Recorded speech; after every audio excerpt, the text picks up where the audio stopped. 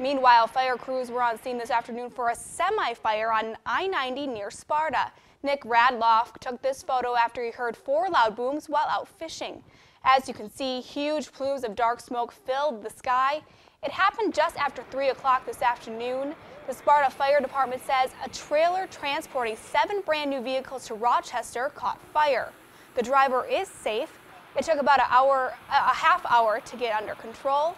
Authorities say after investigation, they believe the fire started near the tire on the trailer. It appears that the fire started from the wheel bearing on the right rear of the trailer. That spread to the tire of the trailer, which spread to the last car in the trailer, and then of course which spread to the other 3 cars.